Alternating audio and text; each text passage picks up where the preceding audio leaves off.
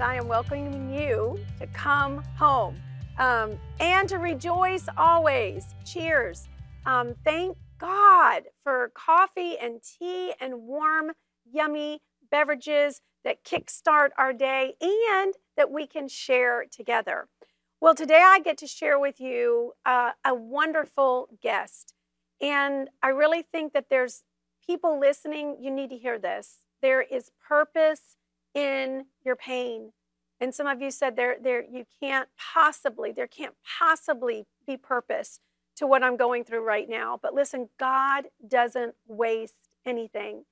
He wants to come in today and touch you in areas of shame and regret, depression, darkness. He wants to let you know that He is in your future and that He will take what the enemy has meant for bad and He will turn it to good. So I have a great guest today. You might know her as Real Talk Kim, and she is going to share on her book, You Gotta Get Up. Come on, in 2024, we need to get up and go, and we need to get up and come home. And so stay tuned. She's funny, she's relevant, she's real, and I know that this interview is for you. It's also for someone you love. So stay tuned.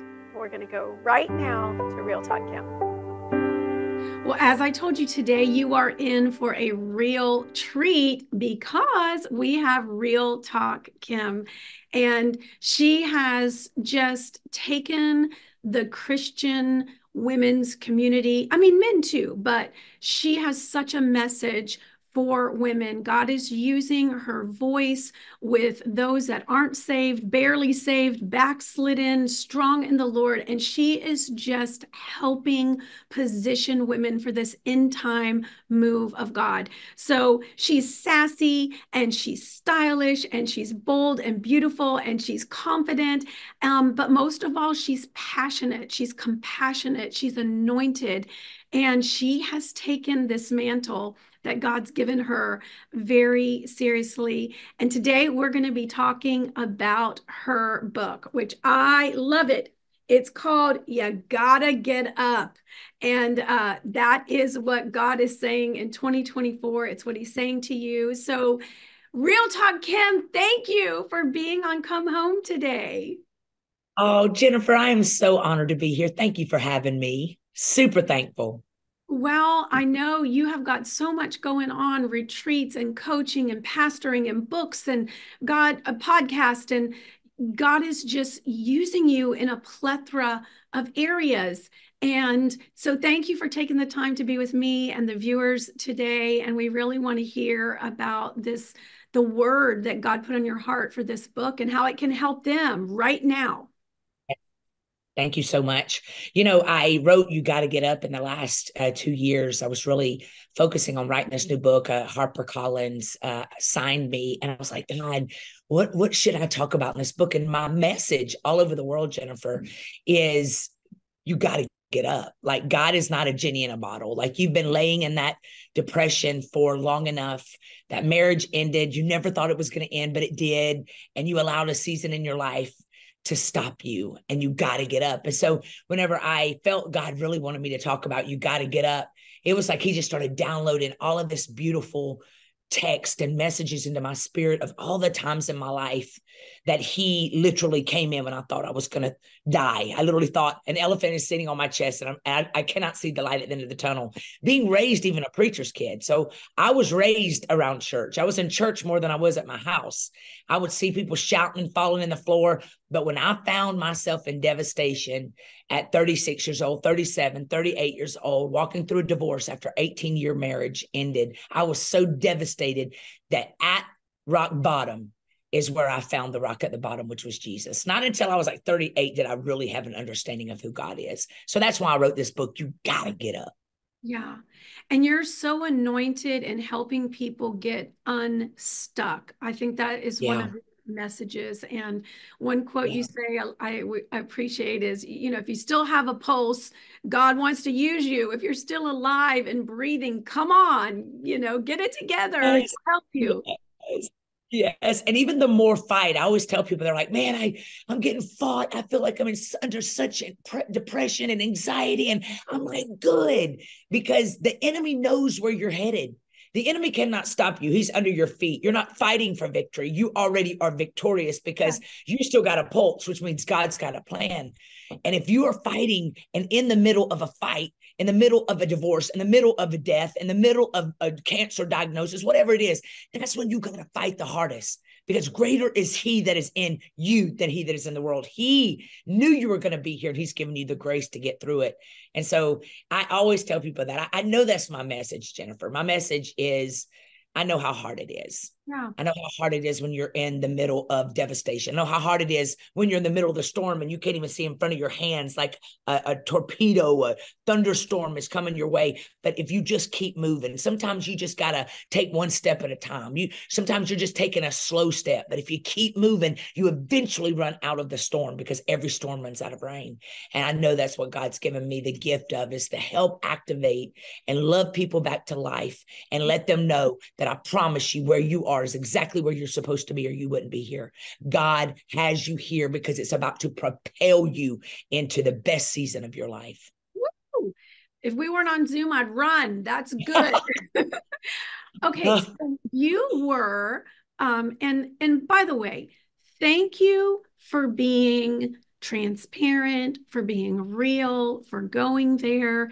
It is what the body needs, because there's too many skeletons. And when you hide things and when you have secrets, then shame comes in, regret comes in.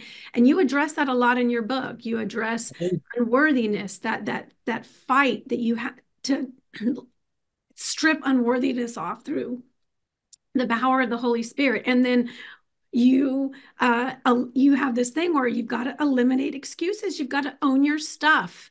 So let's talk about that. You know, for me, it was because I was, so mine started, Jennifer, I started out in kindergarten being diagnosed as learning disability. And I thought for sure, and my mom and daddy thought for sure after kindergarten, and I got out of my fear of leaving my mom and dad, that I would step into, you know, finding my way. I didn't. And so from kindergarten all the way through about 10th grade, I was in special ed, like literally had to leave class, go into this special ed class, felt like I had labels on me. I couldn't remember anything that I retained. The only reason I got out of it in 10th grade was because I'd been going to a Christian school, and literally one day I'm in this class and I start feeling my face. I'm like, maybe I'm drooling and I don't know it. Maybe I am who they say I am. And at that year, something's flipped in me. And I said, you know what? I said, I'm going to get out of this class. Like, I'm going to figure out. I literally found myself laying hands on myself as a 10th grader, going into 10th grade. And I would tell God, awaken me, give me focus. I mean, I was praying like elementary prayers, like, God, I want to learn. I need focus. And in 10th grade, I weaseled my way, like literally fought my way out of it, but it was still a label that had been placed on me. And so the enemy started fighting me with insecurity. And I was the only one in my family that was like 5'9" and big. My daddy was only like 5'10". My mom, Mimi, is 5 foot tall, 99 pounds soaking wet. So I was always called Amazon. So it was like the enemy was fighting with with who I was. And it wasn't until I walked through that divorce after 18 years. I mean, I was always one of those, Jennifer, that was like, I'm going to prove it. I'm going to prove that I'm this. I'm going to prove that I'm that. I would start design companies, interior design companies. They would I'd be 6 figures in no time. It was like everything I touched, I was just showing you, but I never had peace. I never had peace. More money came, never had peace. More marriages, I never had peace. They never lasted. And I literally had watched the enemy beat my self-esteem up all the way until I ended up back at my mom and daddy's house with my 2 sons living in a 10 by 10 bedroom, the size of my old walk-in closet. And I had to come to grips with who I was. And I remember laying in my bed one night saying, God, take this pain away from me. Mm-hmm. And I heard God say, I can't take it away. You got to get up and walk away from it. And Jennifer, that hit me with a ton of bricks, because I was always taught you can just lay out on the floor. You can just get a prophetic word from somebody, and that's your answer. And I realized at that moment that it's having a God encounter. that you got to know who God is for yourself. That means you got to look at yourself in that mirror. And some of you watching this today, listening to this, you got to ask yourself, what is it that I keep allowing in my life and in my mind? Whether it was a mistake I made or a bad choice I made, or maybe it was nobody in my family ever accomplished anything. And now I feel like I ain't got the wherewithal or the DNA to write a book because I was in special ed my whole life, or I had to drop out of school and help my mother take care of my brothers and sisters because my daddy would. Whatever the lie is that the enemy's telling you today, I want you to know that it was a setup where what you have walked through in your life is free life college. I want you to think about this. You got free life college and you ain't got to pay one student loan back. Yeah. So today you got to stop detesting where you are. You got to stop beating yourself up with shame. You got to stop allowing yourself to stay in situations when God says in Proverbs 3, verse 5 and 6, it says, trust in the Lord with all your heart and lean not to your own understanding. Submit your ways to him and he will direct your path. That's what he says. He says in Jeremiah 29:11, for I know the plans that I have for you, saith the Lord, plans to bless you and not harm you. And then he says in Romans 8:28, he says, I am working all things together for your good. So today, if you get nothing else out of this, I want you to understand that God has plans to use every single thing you've gone through, even the mistakes that you've created on your own, trying to look for love in all the wrong places, but whatever it is, God's got you today. Stand on that note. If you ain't dead, God ain't done. That's awesome. That is true. And I love your passion and your joy and your conviction. And you have an authority because you've been through this and you've walked through it and you trusted the Lord. You're on the other side of it. Now you can throw that lifeline back like you're doing today, like you do in your ministry and through your books. You know, I think people don't realize books mentor you. So listen, people either can go through their own stuff or they can learn from your choices, my choices, and alleviate a lot of pain. But you know, one thing you said in your book, Kim, that I love, and you just kind of touched on it here, is that you aren't what you've been through. Oh, you're not what you've been through. You know, I often think of the story, Jennifer, of Rahab the harlot, right? And how literally God used her because she was a good liar. She was a good liar in her season before she found Jesus, right? And so he said she's got such an anointing. You know, I always turn stories to how I see them. Yeah. And God said, I'm going to let these two prophets that are coming to spy out the land come stay at your house, and because you've been so good at lying all your life, you'll be able to cover for us. And it talks about how God used Rahab to hide these two, and then she got saved, and then she became the lineage of Jesus. And stories like that, that woman with the alabaster box, I mean, she broke the perfume that she paid for by sleeping with men to take care of herself. The woman at the well had been married 5 times, and then God comes in and tells her the first person he ever tells that I'm the Messiah is this woman that people were talking about. It's a woman caught in the act of adultery. It's Noah that got drunk and danced naked. It's David that he said, I'm a man. You're still a man after God's own heart, even after he had his lover's husband killed. I'm talking, there's stories in the Bible where God is saying, I love to use people with the worst past to create the best futures. And so when you can see in your heart that God let it happen, and the letting it happen was the greatest gift to your life, because he knew that it was going to be ammunition. He knew that in 2024, you were going to be watching Jennifer's show on this airing today. And he knew that you were going to have a connection, and your future and your destiny was going to catapult with your past, and an anointing was going to come out of you that was going to literally rip thousands of people out of hell. If you wouldn't have walked through it, you wouldn't have that empathy. If you would just look at it like that, you know what I'm saying? It happened. It's done. Now what? Yeah. And you deal with that, eliminating the excuses, the things that have gotten you stuck, the things, and that's your subtitle, grab a hold of your life after being knocked down, held back, and left out. You've got to get up. Gosh, nobody's coming to get you, Jennifer. Yeah. I think that's what I realized. It was no man that I was going to marry that was going to fill the void that God could fill. There was no person on this planet that was going to value me or even put me in front of a pulpit in front of thousands of people that was going to, all of a sudden, Real Talk Kim was going to be birthed. It was me and God in a room. and me learning who Jesus was for real, me understanding the power of knowing he's a good, good father, that even when things don't go my way, even when he sometimes wrecks your spirit to save your soul, that all of it is used because of the big picture that he's bringing together for your future. Yeah. And so you got to just keep getting back up again. That's what I've discovered. You're going to fall. You're going to fall. The Bible says that the rain falls on the just and the unjust. That means just life. Yeah. God can't make your ex-husband act right. God can't make that business person that you put all your 401k in believing you're all going to start this incredible business and he didn't have any character and didn't pay y'all's taxes and you got closed down. God can't make these people do right. But what he can do is take the mess that you found yourself in and turn it into a message.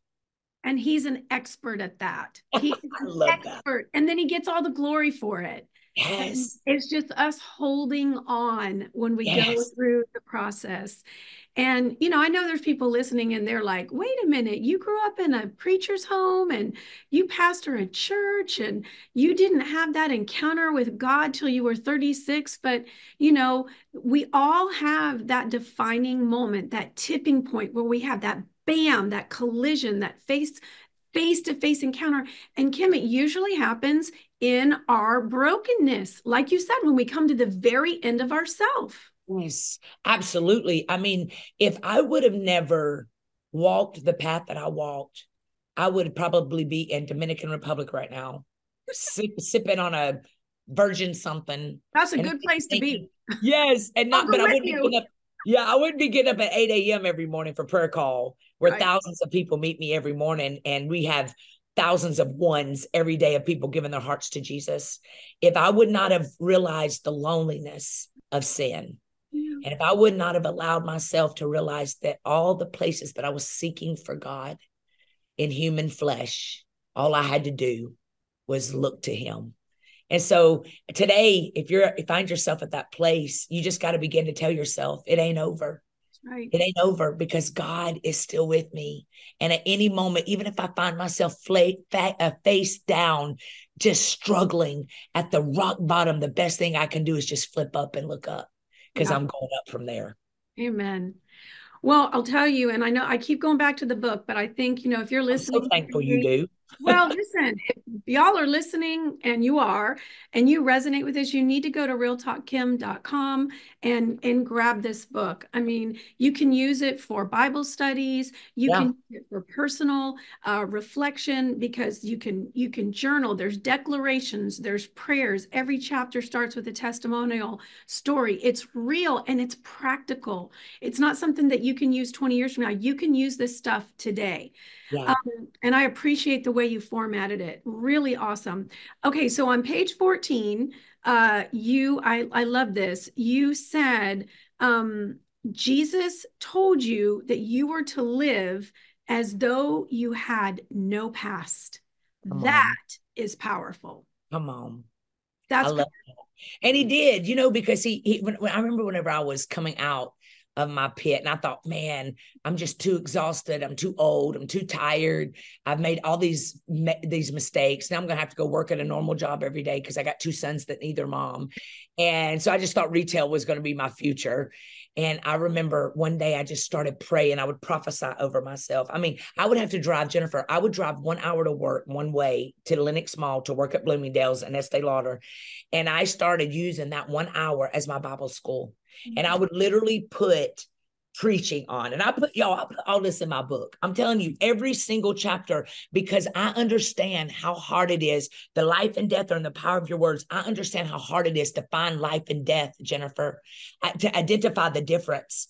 I know how hard it is to not have anything to pray when you feel like all hell's breaking loose in your life. And after every single chapter in this book, I put a prayer for you to repeat after me and a prophetic declaration for you to speak over your life and your family every single day so that you can start reframing your words. You can stop saying, man, my life stinks. I'm going to be here forever. I'm never going to have anybody love me. I'm never going to get out of this hole. I can't see my way out of all of these debts. And instead you can start prophesying. This is just where my story is beginning. I prophesy that I'll be a bestseller. I prophesy that doors are opening that no man can shut. I teach you how to do that in this book because that's how important it is. The enemy cannot take you out. So he's wearing you out and he's doing it with your own mouth. Woo! That's good. And listen, that is a word from heaven. That is what God is speaking to the body, that we have got to align our mouths. And so your book, declarations are powerful. Powerful, Jennifer. He had to decree and declare a thing before anything changed in his life. Yes. And we can't agree with the enemy with our mouth and then use faith at the same time. It's like our sword's not working. Oh, you can't do both. You can't be faith and faithless. You cannot be pitiful and powerful. You're right. You cannot be a warrior and a worshiper. You got to choose. You have to always choose the best. Amen. Amen. And you help us do that in your book. Okay, so here's on page 34. This touched me.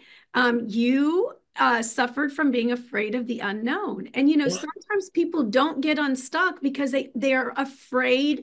They don't realize Jesus is in front of them, whatever it takes. And then you said in that quote on page 34 that you had, and this goes with the decreeing and declaring, that you had to come out of agreement with the destructive path that the enemy, because the enemy has a script for your life and God has a script. And yes. Times in your brain, it's like both scripts are running, but you had to come out of agreement, cancel the contract, and then come in agreement. So talk to that, because that's a big one too. It is huge, Jennifer, because I don't think we realize it. Like when we're walking through a divorce and we're like, I ain't never get married again.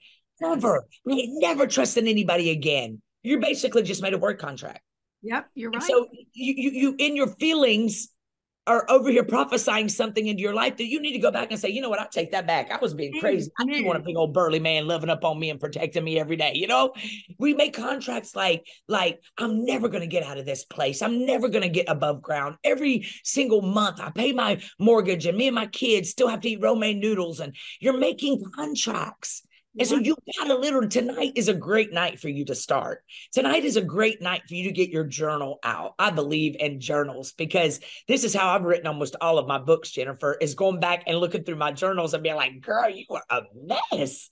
You were and seeing it's almost like a Facebook time hop, right? Where God's reminding you, because in that journal, you're getting things out of your spirit. And the problem is, so often as adults, we just keep stuff piling it down because we think we ain't got time to deal with us, because we taking care of kids and making sure they're eating, and we ain't taking care of us. But tonight's a good night for you to begin to write in your journal and just talk to God. God, this is February. This is where I want to see myself in March. 30 days, God, you can do anything in 30 days. So Lord, drop stuff in my spirit that I need to do to begin to change my trajectory, and then be quiet. Amen. And when you start feeling things dropping in your spirit, that is God. See, we make God too hard, Jennifer. Wherever you're saying we think God's going to be like, Kimberly, don't you go that direction. That is not how it works. This is why you have to be careful who you let in your ears, because some of y'all got so much noise going on around you that you can't hear God. And so the thing you need to do this whole month is just to be like, God, I want XYZ. That XYZ needs to be, God, I want to be all you want me to be. I want to be the best wife. I want to be the best husband. I want to be the best employee. I want to be the best business owner. I want to be creative and innovative. I want to begin to be the first wealth builder in my family. I prophesy I'm going to be a millionaire in 2 years or in 1 year. You start prophesying it every day and writing down in your journal. And every day you start writing the changes you see in yourself. And you'll have a bestseller on your hands when you go back and look. You watch. Well, see, what you said is what the whole book is. You got to get up. You got to journal. You got to pray. You got to get quiet. You got to listen to God. Got to read books. Yeah, you got to. Okay, so I want you to just minister now, because I don't want this to end. And I know you've promised to come back and we'll do some more things together. But why don't you just release, impart, and position people to get up?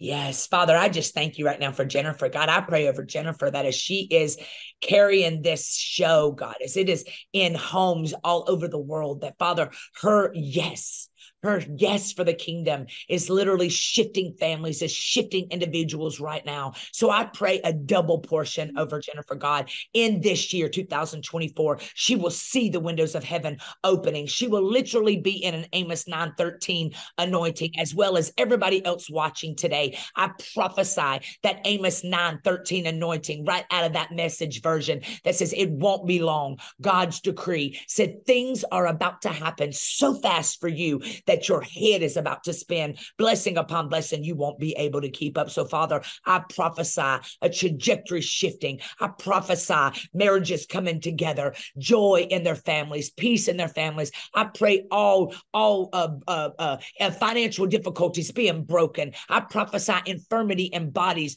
are going and dissolving. I prophesy generational curses are breaking over these amazing people today. And I prophesy from the top of their head to the soles of their feet, they feel an excitement and a joy within them that they have not felt in years. That, Lord, we understand that we can even be going through hell and come out on fire. And today, Father, we're taking back everything the devil stole. The devil thought he had us, but he did not have us. If he would have known what we were going to become, he would have left us alone. So today, God, we are bouncing back, every single one of us.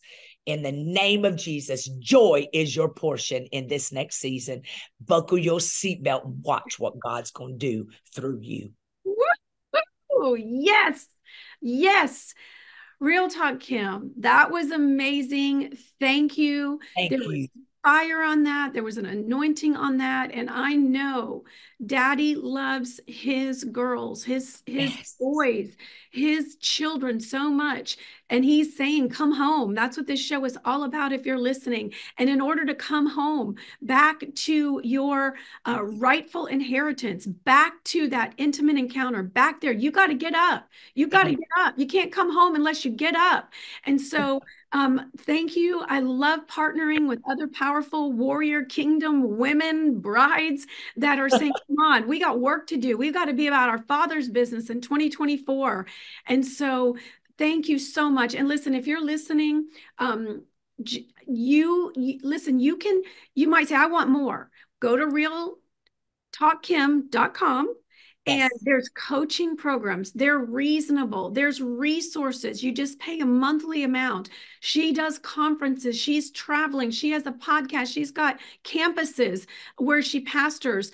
God has graced you to do all these amazing things. And so I pray an anointing on you just to be able to shoulder and carry and run with all the responsibilities that Abba has you stewarding right now. But this was just an appetizer. I loved it. We're going to have more of Real Talk, Kim.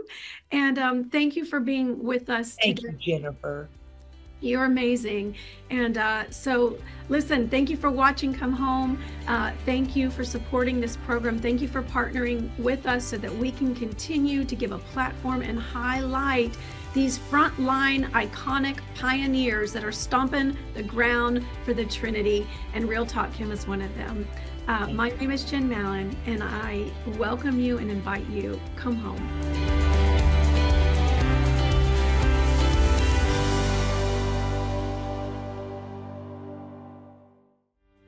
Need to catch up on this week's Come Home episodes? Or just want to revisit your favorite conversations?